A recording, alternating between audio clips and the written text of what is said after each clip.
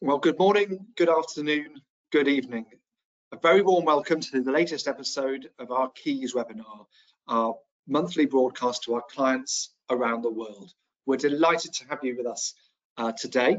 Those of you who've been with us before on these sessions will know that each month we take a topic that seems pressing and relevant to our clients, wherever you may be, and try to look at it from a number of different angles. And that's what we're going to try to do again today. This time we're going to talk about generations. We think this is a topic that merits further study and debate, and we've been working at Ipsos on a report for our clients, which we hope will help you think about the topic in whatever context and with whatever challenges you're facing. So we're going to present highlights from this report and some new analysis that we've been doing today. And I'm doing that with my wonderful colleagues, a panel of experts from around the world. So really pleased to have you all with us. Geeta is going to share with us her perspectives, her analysis, thinking about Generation Z or Gen Z, depending on how you like to look at these things, and in particular have a look at whether they're the first global generation. So Geeta's with us from Bangalore today, or this evening, because it's already 8:30. So thank you for being with us, Geeta.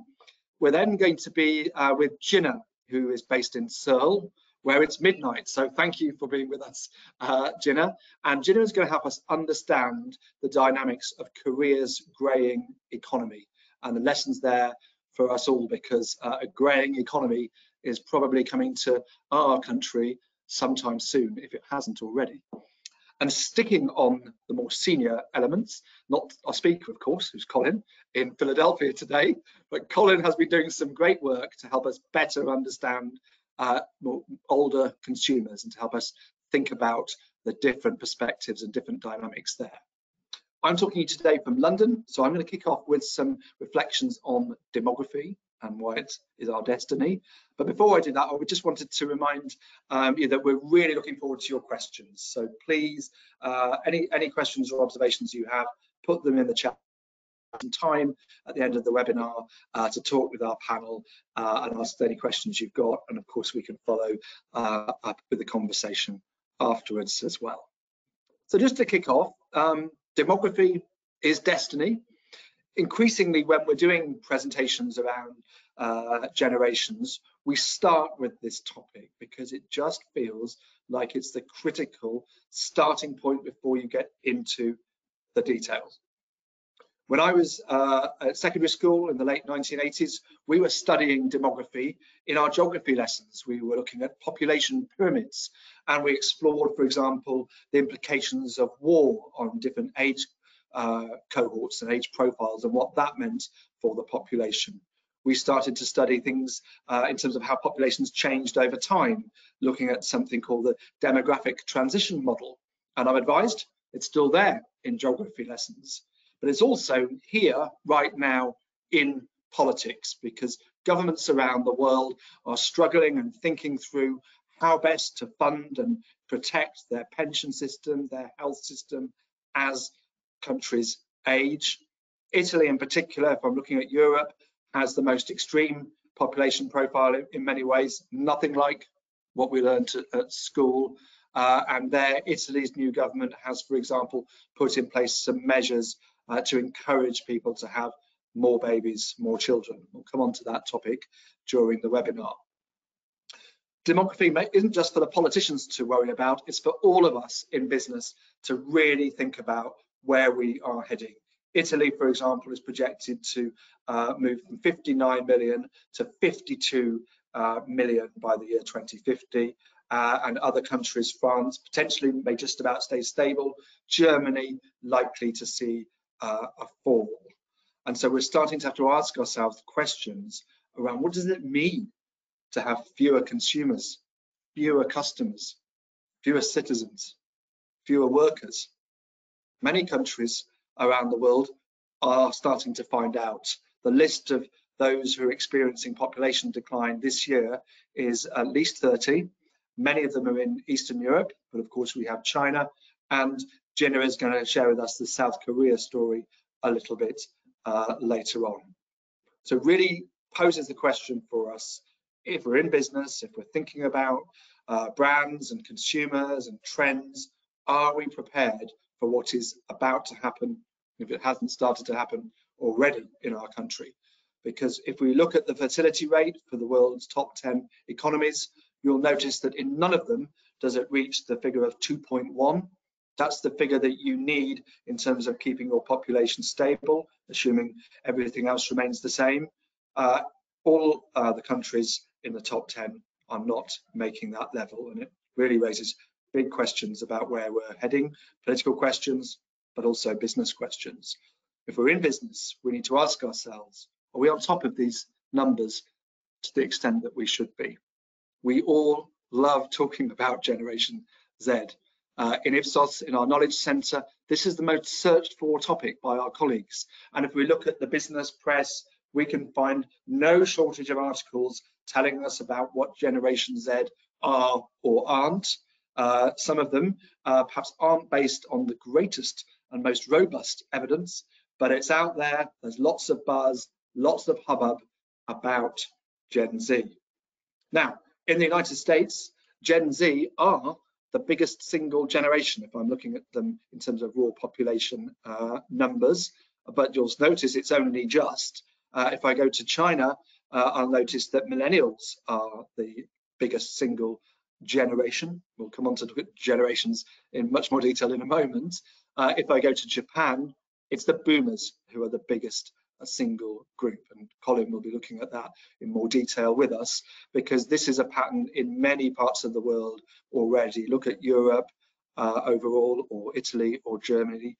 This is the group which is the biggest in numbers, and as we'll look at later, they have many resources, financial resources and other resources as well. So what are our building blocks for generational analysis? Just a couple of introductory remarks from me, and Geeta's going to pick up on this a little bit more in a moment. But when we're thinking about analysing, let's say, survey data, it is potentially helpful to have some strong and common definitions that we're using, and these have become widely used around the world. There are some caveats, and the generational terms have been subject to some quite significant criticism, and the letter that was written, the open letter in the Washington Post, written to the Pew Research Center, is well worth reading, because it raises some questions about how generations are being analysed. Now, we aren't going as far as it says on the headline at Ipsos. We think generational analysis is a really good way of helping us understand why and how change happens, but we do need to be careful.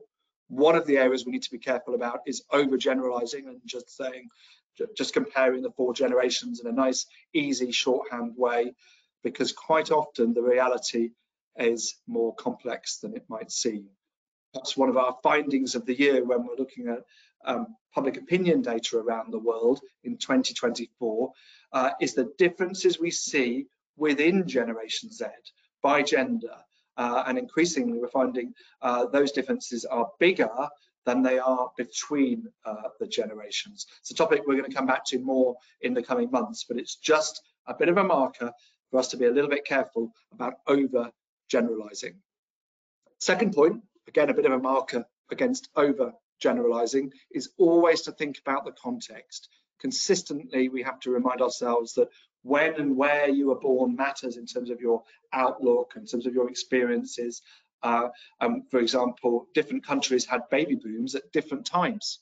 So a reminder that using the term baby boomer may be shorthand, but it might not be exactly what happened in your country. Similarly, we do need to be very careful about the language and labels. Perhaps we've got too many value judgments in talking about Gen X. That might be one reason for taking care. But another one might be that we just need to break out and be a bit bolder. And it might actually be the case that for a particular piece of work, I'm not really thinking about it in generation terms. I'm thinking about it about people between 40 and 59.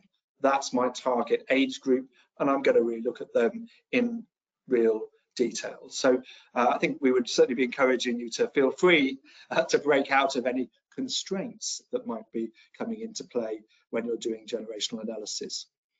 I think the other finding that we have observed, still thinking about this point about context, is whether other people have a shared understanding of what we're talking about, if we're researchers or marketeers, when we're talking about generations. So you'll no doubt be pleased to know that we've done a survey on this topic in 29 countries, asking people about which generation they think they're in. And one of the things that we find is a great deal of variety. In the US, there is a relative degree of awareness. The percentage of Americans who correctly, inverted commas, identify which generation they're in is reasonably high, particularly among the older age groups. But across the other 28 countries, not so much. 34% on average are able to correctly tell us which generational cohort they fall into. And certainly the terms aren't necessarily that well known in China and in India, for example. Not so many people have heard of the term Generation Z, but it's barely 50% across all of the countries. So just a reminder, if we're talking about generations, that might be fine so long as we're all clear and we all know what we're talking about in business, but it may not be common language outside the walls of where we work. Final point about the analysis, and this is where I'm going to start to hand over to Geeta, but to do this kind of work well, we do need data. And one of the big caveats is that we rarely have all the data, all of the information that we would like. So ideally, we'd have longitudinal data that tracks people at individual level over time. We rarely have that. Sometimes we have some survey data, some tracking data that goes back in time, but maybe not as far as we like. And even when it does go back a long way, it may not be quite the questions that we are asking today. So you certainly have to be, I think, careful about the data that we've got. But as we know, we do have an increasing number of data sources at our disposal. And it's certainly the case that we are increasingly able to ask some questions, I think, in quite a nuanced way, and at least get us on the track to starting to answer those questions. And that's really where I hand over to our next speaker, because Geeta has been thinking about this question about whether Generation Z are the first global generation. Geeta, thanks for being with us, and the floor is yours. Thanks so much, Simon. Hello, everyone. Just as Simon said, everyone loves to talk about Gen Z. And what we're going to look through a little bit is if over the decades, generations are becoming more and more alike across the globe. So do we have a sense of the emergence of a global generation? Even though when people normally talk about generations, there is an implication that these definitions hold good across countries. Whether you're talking about Argentina or Korea, a Gen Z characteristic is something that you would tend to define commonly. And there's been a lot of critique. And despite all of that, it continues to be a popular topic. And it continues to be one of the questions that we are often asked by our clients. So what is this amazing allure of generations? If you think about it, if you could tap into the values and mindsets of a generation, you actually lock them in for a lifetime. And what's even better is that by looking at certain unifying themes that appeal to a cohort, a generational cohort, you are able to actually capture the attention and address the needs of people across cultures. And this is what makes the idea of a generation so valuable. But we at Ipsos do know that it's not as simple as that, and there has to be care when you examine topics such as this. And so what I'm going to do is two things. One is I'll help you unpack some of these concepts and give you some kind of a ready reckoner as to how can you isolate, identify generational effects, global generational effects. And then I'll quickly walk you through some of the data that we have to examine if truly the newer generations are converging in that sense and becoming truly global, as a matter of fact. So to start with, let's look at how do we conclude about generational differences? Typically, one is comparing bar charts such as this and making comments about, oh, Gen Z being different from boomers and millennials. But what we really need to also recognize is between these comparisons is comparison of groups which happen to be at very different life stages. And so you are comparing Gen Z, who have not even seen 30s yet, with older people who may have different priorities, concerns dictated by where they are at their life stage. And therefore, to identify true generational effects, you will need to compare two generations at almost the same or similar age groups. And that's where, like Simon mentioned, you need long-term data. The other thing is, by implication, most of these definitions are supposed to be global, and therefore you need to see, are you seeing the same patterns in different cultures? When you compare data of differences between generations, are you seeing similar things across different countries? And in essence, that's what you have to do. You have to match patterns, and ideally you have to isolate the true generational cohort effects.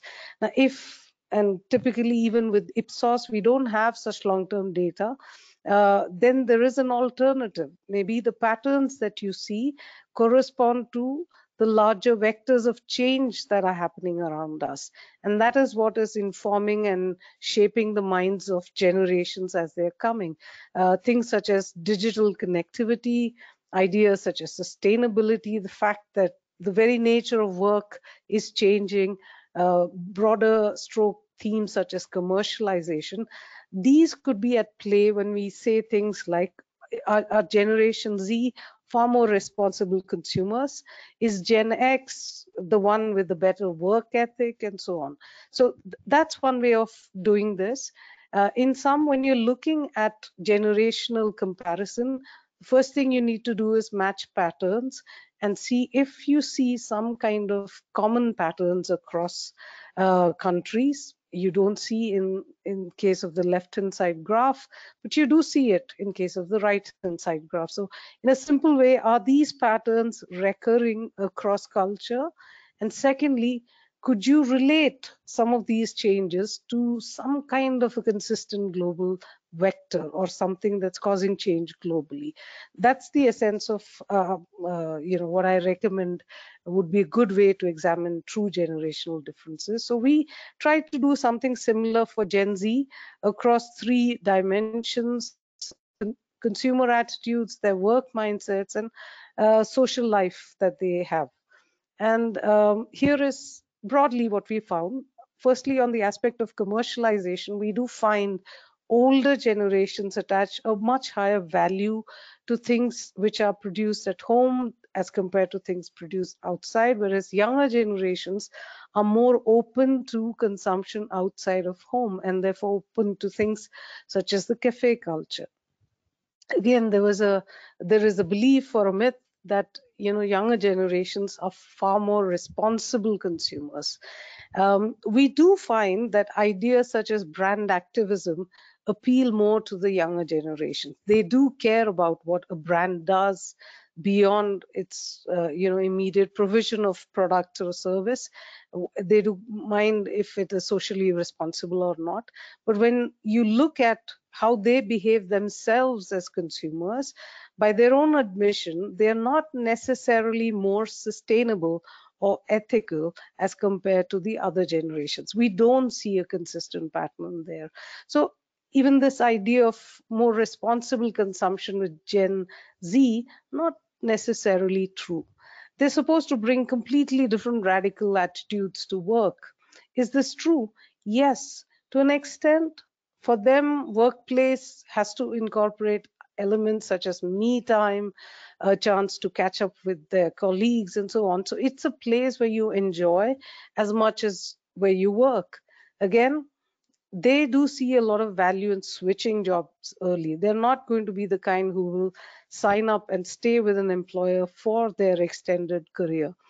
At the same time, it isn't as though they're looking for completely different things when it comes to evaluating a prospective employer. For instance, it isn't as though the employer's impact on community matters a lot more to Gen Z than it does to the other generation. So in this, we see certain patterns. At the same time, it's not truly sitting fit with some of the flat stereotypes that are offered. Again, this is a generation which is social media native. Super connected? Yes, maybe. But they're also the generation which reports the highest level of loneliness. They say also that they have so many commitments, they find it hard to socialize.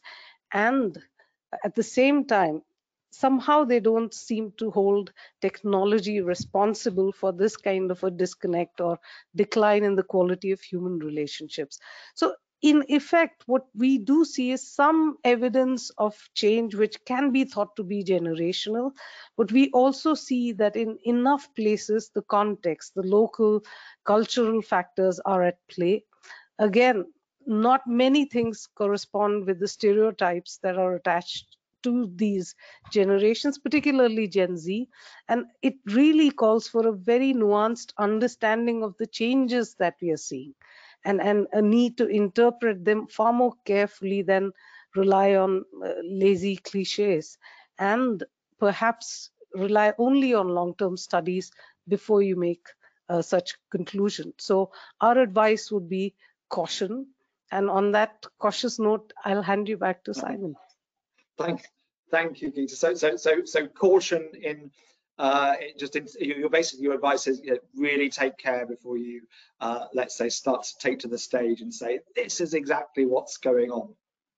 Yeah, it's super tempting. It's one of the most attractive ideas that we have, and therefore it would seem very easy to make these conclusions. But I mean, unfortunately, data doesn't always support some of these bigger notions. Yes. So in a way, some of the headline is a bit less exciting. A picture is starting to build, but we have to be careful and cautious. But that's life. Okay. Very much so. Good. Well, talking of a picture that's starting to build, we're going to come back to Geeta before we finish with your questions. A picture that's definitely starting to build is in Korea. Our Jinna is now tomorrow morning, my time anyway. It's Friday morning for Jinna. So thank you again for being with us. But one of the things we wanted to learn from Jinna was the experiences of Korea, which, as you say, the greying economy. Are we in crisis situation, or do we have some golden opportunities ahead of us? So thank you for sharing your perspectives with us. Over to you. So good morning, good afternoon, and good evening for all over the world. So you heard from Geeta about Generation Z, and then maybe generational truths and myths from global perspective. So I would like to go more locally, deep dive into Korea, my native country, and talk a little bit about aging economy and older generation. And as Simon already mentioned, we could see whether its super aging crisis can turn into golden opportunity in the future. So thinking about the demographic cliff crisis, as you can see from the right-handed chart, Korean birth rate started to decline hugely, starting from 1995 with 1.63, and it's almost half decreased recently, with 0.78. So that makes Korea the country with world lowest birth rate, only half of OECD country average. And if we compare with other countries, it's even lower than Japan. In Korea, having kids has become a matter of choice, not a necessity. As you can see from the chart, 3 out of 10 are DINK, which means double income, no kids. And the trend is increasing. Why? Because more and more people, young people, they don't want to sacrifice their time and money on raising children. Instead, they really want to prefer to focus on themselves and their happiness. If we bring this trend step further, I guess some of you may heard about dinkwat. The keyword dinkwat means double income, no kids, and with a dog. So this dinkwat lifestyle choice has become a global phenomenon all over the world. So you can observe it by searching the hashtag dinkwat in TikTok or other social media platform. And some of snapshots are here. So UN standard tell us that Korea is entering super aging society, and with 90% of people over age 65. And recent Korean news tell us that people aged 70 or older outnumbers those in 20 for the first time in Korean history. And what are the underlying contexts behind this? First of all, of course, it's due to the increased life expectancy, the fact that people live longer. Secondly, it's because of the change in mindset, especially among young people who have different view on the marriage and family life. They differ or not choose to marry or have kids due to several reasons. First reason is rising cost of housing and also huge expense of raising children, which is a typical Korean situation with really competitive society. This adds with uncertainty about the future. So as a result, aging population will pose a severe risk to Korea's economic growth. So recent Bloomberg article tell us that if this trend continues, Korean economic growth will fall down to 1.8% in the next decade and even lower in the later decades. So this is really, really gloomy, serious situation for Korea. And at this time, we can ask this question again. Is the aging economy a looming crisis or could become a blooming opportunity? I think it could become a blooming opportunity if we think forward and address the changing market dynamic really proactive way. So now in Korea, there is a new emerging power consumer group called YOLD, which means young old. So they are typically in their late 50s and 60s or over, so mostly baby boomers and partly Gen X. And they have greater buying power, and their attitude toward age is quite different from previous generation of seniors. So they are more numerous, healthier, and wealthier than previous generation. And as you can see from the chart, their household spending is almost equal to younger generation nowadays, and it is projected to be even higher in the next decades. So how we can just explore blooming opportunities for this YOLD customer group? I think from business perspective, we could have two dimensions to address this YOLD economy. First dimension is addressing longevity with the enhanced physical well-being.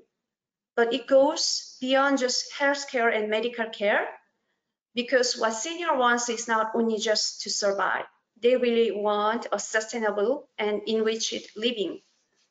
So here, food and dietary care and financial care could be another good opportunity to address newly evolving longevity needs. On the other hand, we can think about to proactively embrace the loneliness, their desire to be socially connected and active, and remain part of community even after retirement. And three main areas could be pet, leisure activities, and beauty and fashion to tackle loneliness and ensure their social well-being. So knowing these key opportunities, on the other hand, we also need to understand their deeply rooted emotional desire, their ambivalent attitude toward age. So it's ageless on one hand and age-friendly on the other hand. So ageless means, as you all of you be aware, reflects their desire to look, think, and live young without regard to age. In a word, it's like breaking the convention and stereotyping of aging. However, on the other hand, age-friendly is also critical desire to be free from the age-related barrier and hassles, so that they have more special treatment and customized product and services. So we can see some of great example how some of Korean company were forced to proactively embrace these opportunities in different sectors by fulfilling either ageless or age-friendly value.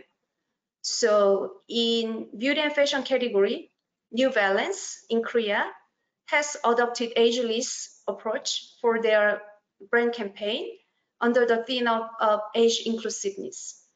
So they featured the famous fashion designer Milanonna, who is also YouTube creator and really popular among young generation. The way they featured her was not only about her vibrant and useful image from outlook. It was more about her attitude and behavior, like young. On the other hand, also Starbucks in Korea, interestingly, they adopted ageless approach in their ESG-led community activities. So they linked leisure areas to help seniors to learn specialized coffee making. And it was not only for fun, because they really wanted to enable seniors to learn new skills and maybe get a new chance for work. So this was also a great example of ageless approach for ESG related activities. Another dimension in financial sectors, one of popular banking brand, NH Bank, adopted age-friendly approach for their customer experience under the theme of digital inclusion. What's interesting here is that they really developed a special mobile banking app with elderly-friendly mode, so that old people can easily get access and use the digital functionalities, such as large font size, big buttons, and one-click mobile payment system. Actually, my mom is really fond of this service. She's loyal to NH Bank. And lastly, one of leading food and beverage company, CJ, has adopted customized food care for seniors by creating a special brand called Healthy Nuri. This way, they provided healthy meal kits and customized meal plan for senior customers for their dietary needs. So it's again age-friendly approach. So in conclusion, the aging economy presents a golden opportunity for those brands who can proactively address the micro context and needs of elderly customers. And moving beyond business, I think we need to talk more actively about age diversity, age inclusion, and also age equitability in our businesses and daily life with broader ESG perspective. This mindset will really help us to do our business more responsibly and sustainably as population ages. Thank you all for joining this webinar. Together, we can redefine our attitude toward age and build a more inclusive culture. Thank you. I'm turning back to Simon again. Thank you so much, Gina. Thank you for introducing us to the dinkwads, by the way. I have seen the double income with a dog in the area where I live, and by the way, in the coffee shops where I live, but I didn't know it was a hashtag. And it's clear that that is an international phenomenon. We might come back to think about some of the international elements in a moment. But in essence, I mean, what I'm getting from you is a sense of this is an opportunity Would you say that is shared by businesses operating from Korea, or are some of them struggling to cope with all of this rather big questions in front of them? Mm-hmm. So if we say, okay, is it crisis or opportunity? Still, there is more worries about, aging population because, government policy is not enough to support this crisis. But anyway, I think some business, awakened earlier. Mhm. They are really trying to enter this new market earlier than others, thinking forward. So even though it's not really widely shared approach, I think some brands are really doing well and other will follow soon. Lovely. Okay, well, I think perhaps to act as a guide for us, Colin's going to pick up on your story, actually, Gina. So it's Colin in Philadelphia, where it is still morning. You have been looking at this very question, actually, haven't you, about how we can better understand senior groups? And so looking forward to your analysis. Over to you, Colin. So by now you've heard Gita talk about Gen Z, you've heard Gina talk about the older consumers, and the question you may have in your mind is, so do I go after the younger consumers or the older consumers for my particular business? Now, as Simon mentioned, most of the time, a lot of our clients do want to focus on the young, and that makes a lot of sense from quite a number of perspectives. The young, for example, more likely to buy beyond the basics, meaning that if you look at this chart here, for example, they're more likely to buy entertainment, electronics, travel, vacation, across the board. So that's a lot of reasons why you might want to focus on the young. The flip side of it is if you ask older consumers about their consumer attitudes, you do see a tendency for older consumers to say, nah, I only buy the things I need and I have all I need to enjoy life. So from that perspective, again, it kind of reaffirms why you might want to focus on the young. But to go against that and to suggest to you, like Gina, that you may want to consider the older consumers. Gina has kind of already alluded that older consumers can have greater spending power than the young. Now, this kind of data is not very easy to come by, but we do have some data in the US we'll share with you. So in the US, as an example, older adults like 59 and above make up 27% of people, but they hold 70% of the wealth and asset. So again, that is a lot of spending power. But more importantly, this goes back to the point that Simon made. We really need to think about demography or demographics, and you need a plan for the future. And what it looks like in the future in 2050 is that 1 out of every 5 adults will be 60 and over. Now, this percentage goes up even more if you're looking at just developed countries, where by 2050, 1 out of every 3 adults will be 60 and over. So these two reasons, one is that in the future, they are going to become a bigger chunk of the population. And secondly, they do seem to have more wealth and assets to spend. That really is reasons to take a second look at older consumers. But if you want to look at older consumers, and if you do decide you want to target them, we're going to need to go beyond just bar charts, as Gita pointed out. You just don't want to be using bar charts of boomers versus Gen X and so on. We need to dive deeper than that. So we did a little experiment here at Ipsos where we looked at older adults in 4 countries, and we wanted to segment within the older adults, and we want to look to see how different they can be. And we found that indeed they can be quite different. They can be very different in terms of how they look at life, they feel about the finances, and their attitudes towards consumerism.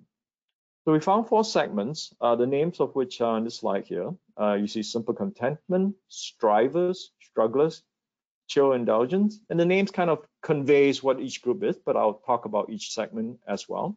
And the percentages here indicate the size, the relative size of those segments when we look at the 4 countries combined together. Now, obviously, there could be differences by country in terms of those sizes, but these are the sizes with those 4 countries combined together. I'll start with simple contentment. Now, in terms of the outlook on life, the folks in this segment tend to believe that they want to age gracefully. Okay? They see aging as something natural. They don't want to be drastic about it. They don't want to resort to cosmetic surgery to try to fight aging. They want to age gracefully. When you ask them about a state of mind, they are calm. They are quite content with their life as it is. And perhaps not surprisingly so, because they feel financially secure. So that does help feel calm. But at the same time, even though they have money, they don't feel like they need to buy more things. They want to have a simple life at this stage of their life. And finally, if you ask them, what would you do if you had more time? And they will tell you that, I want to exercise more because I want to be healthy, I want to age gracefully, and I want to connect with my friends and family, because that is very important to me. Let's take a look at the second group we call strivers. The strivers, unlike the simple contentment, do feel like a need to look good in public. They do want to exercise, so they're similar to the first group, but they probably want to exercise because they want to look good in public. Now, they feel financially secure, so it's just similar to the first segment. But the big difference is that buying things for them makes them happy. It makes them feel like, the things they own defines who they are. And they also do admire people who own expensive clothes, cars, and homes. So it is a very different segment than the first one. The third segment we're calling strugglers. And we do so because the people in this group feel stressed. They report needing mental health support, and for good reasons. The big reason is that they don't feel financially secure, and they do worry that they don't have enough money for retirement. And at the same time, they still want, the things in life that all of us want. Buying gives them some happiness. They do admire people who own expensive clothes, cars, and homes. So it makes a lot of sense that they feel stressed because they want to buy things, but they don't have a lot of money. And finally, the last segment here that I'll share with you, we call chill indulgent. In terms of the outlook on life, this is the group that is like, whatever. They're not worried about how they look in public. They're not impressed by, people who own expensive things, and they are just relaxed, or as we call them in the US, chill. They're cool. And if you ask them what do they enjoy in life, they want to eat good food, real food, not just healthy stuff. They just want to watch more TV and enjoy themselves with entertainment. And when it comes to buying things, they would only buy what is necessary. So if you go back to the point that Gita made again, it's like you need to dive deeper. We've looked just within the older consumers here, and we found 4 segments, and they have very different needs. So for your particular business or service, you have to think about, what is it that you can contribute to them? For simple contentment, maybe it's products or services that help them connect with loved ones, to help them age gracefully. For strivers, any kind of product or service that help them improve their look, make them feel accomplished and elite and successful. For strugglers, even for strugglers, we can help make their life a little happier with affordable luxuries. Perhaps providing service in terms of mental health support. And finally, for chill indulgence, just providing them with the things that help them enjoy the simple pleasures of life. So again, the main point is let's dig deeper and let's not just go with stereotypes. And with that, I'll hand it back to Simon.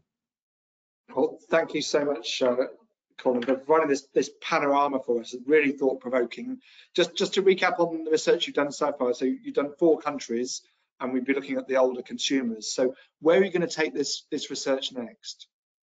So Simon's exactly right. We've only done it for 4 countries. The plan is to go beyond those 4 countries to like another 15 countries or so. And we want to also try to apply what we've done here to the other age groups as well, so that we can, make comparisons between the older consumers and the young consumers in terms of this dimension. Well, I'm going to come back to it with one more question, because it comes directly to that as you build up this analysis across the generations. Because I think one of the questions that we've got here is with some Generation Z moving out of home later, are they influencing their Generation X or Boomer parents? And so I guess the more you build this analysis, the more you might be able to help develop some tools for us to understand this a bit more about who's influencing whom. It's an excellent question. I mean, I can only speak from an open personal experience, and I would say yes, there likely will be some impact. I can say that my kids are already having an impact on how we think. So I think that's a very reasonable thing, and it brings home the point that things can be very dynamic and that you have to track changes as the world changes. Yeah, no, absolutely. One other point, picking up that point about dynamism and dynamics, question about population decline came through. I think, Jenna, you showed the fertility rate falling quite sharply, and I mean that's, it feels quite dramatic, and there may be a number of things at work, presumably because we've had COVID, we've had cost of living, we've got these people making lifestyle choices. I mean, it really feels quite a sharp change, and I think it was 2015 to 2022, wasn't it? It was a relatively short period of time. Yes, it actually, the trend started from 1995, but there was sharp decrease starting from that period. I think partly because of the impact of COVID, but mostly for the rising of housing cost. Because there was one of the reasons why people don't get married or delay marriage, and it also impacted having baby. So maybe it's largely due to economic factors that make people uncertain about future, and they delay marriage and having baby. No, it's a real topic we have to keep so close to. I've been doing some work in the UK, so Scotland is now at 1.3, and every time I look at these findings, I know if I see something from 2022, in some areas of research it's fine, it's nearly up to date, but year by year these are changing, and they're changing largely in one direction. So we will have to keep an eye on this. I think one of the factor is also about generation, because more younger people like Gen A, millennials, they have different attitude toward marriage and childbirth. That also influence low birth rate. Yeah, beyond absolutely. economic factors. Yeah, absolutely. And thinking about back on the generations point, Geeta, this is quite a big question. So one we could have an entire conference on this topic, but it is a very important question. Try and give a one-word answer. Well, I mean, you may struggle actually on this one, but I'll read it out because it is a very important one. Should brands design for life stages, or should they design targeting to specific generations? Any advice for them? See, first of all, the verdict isn't out on generations yet, and that's our position here, because we do still find it's a complexity of effect that explains differences. If truly we were to reach a convergence where there are clear generational effects, then targeting generations, like I said, means locking them in for a lifetime, and that sounds very attractive and rational. Yes, absolutely. And I think that one of the points you reminded me actually preparing for this webinar is around the fact that, take the example of Gen Z. I'm guilty of perhaps always thinking of them as being terribly young, and actually they're entering their 30s. And so this point about, if not locking them in, tracking them and following them all the way through, I think is something we need to really have in our mindsets as they start to age, if I can say that. Colin, I'm thinking about brands. Have we observed anything on kind of brand loyalty or orientations towards brands when we're trying to think about different age groups, different generations? Any observations from your work as a seasoned analyst of these things?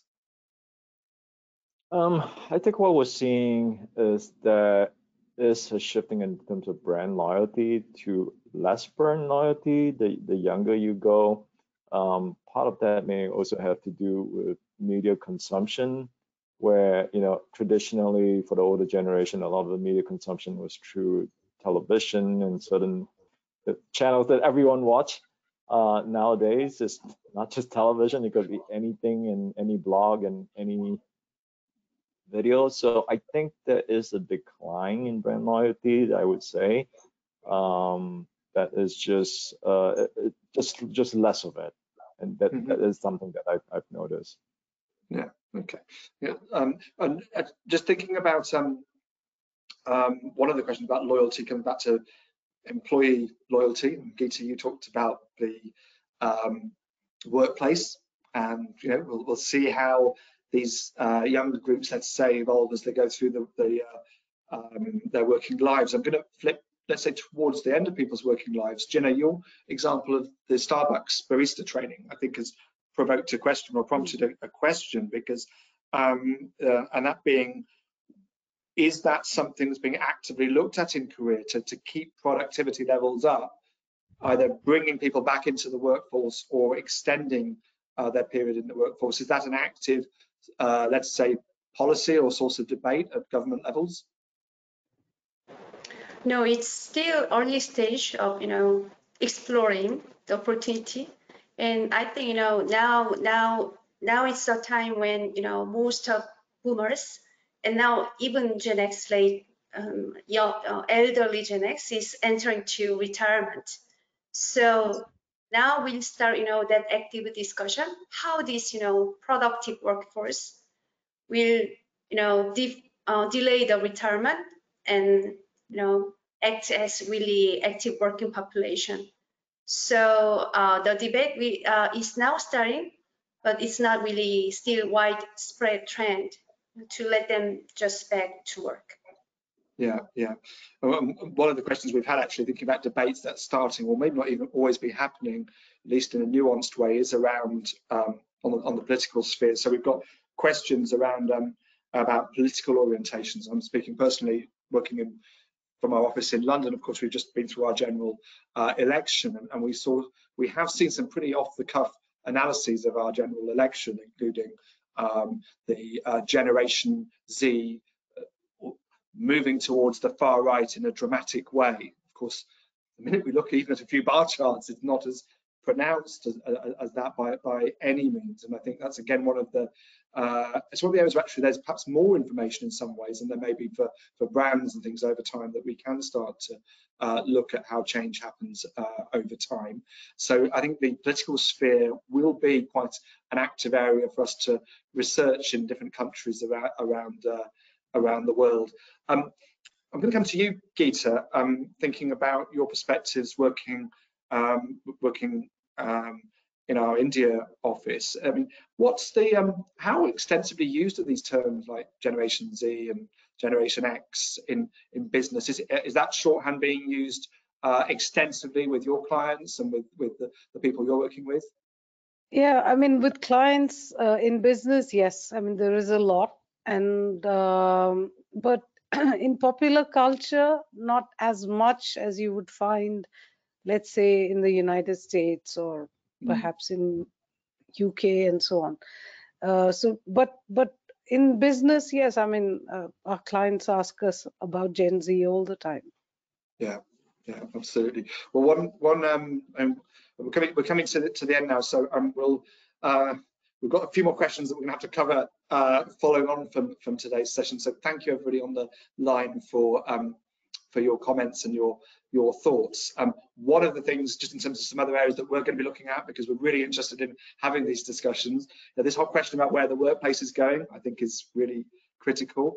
We're of course going to be starting to try to build up the evidence base so we can find those elusive cohort effects that Geeta referred to.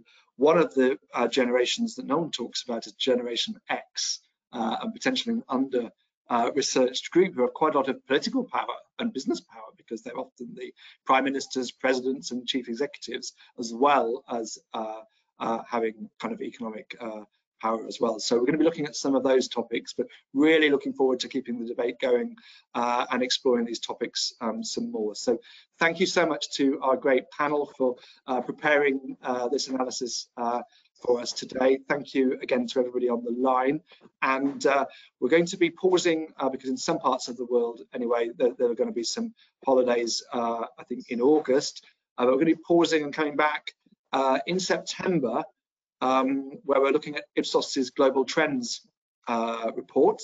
We're going to be looking back at 10 years of data, so Geeta will be looking at that in detail, I know, but we're looking forward at the signals of change to help us better prepare ourselves for what's coming next. So we look forward to having you with us. I do hope you can join us at our next session on the 26th, but in the meantime, the recording and the presentations and the resources will of course be available to you all after the webinar. So we look forward to keeping the conversation going and seeing you all again soon. All the very best. Thank you very much. Thank you.